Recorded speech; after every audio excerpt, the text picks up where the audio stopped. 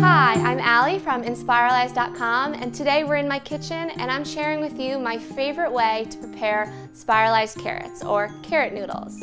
I love to boil carrot noodles. I think that they have the best, most similar pasta-like consistency, similar to a whole wheat spaghetti. They fluff up really nicely. It only takes about 2 to 3 minutes to boil them, so it's quick. You only have one pot to deal with when you're cleaning. And after you boil the noodles, they're still warm, so whatever pasta sauce you throw on top, it melts really nicely, and it just makes a delicious, comforting, heated bowl of noodles.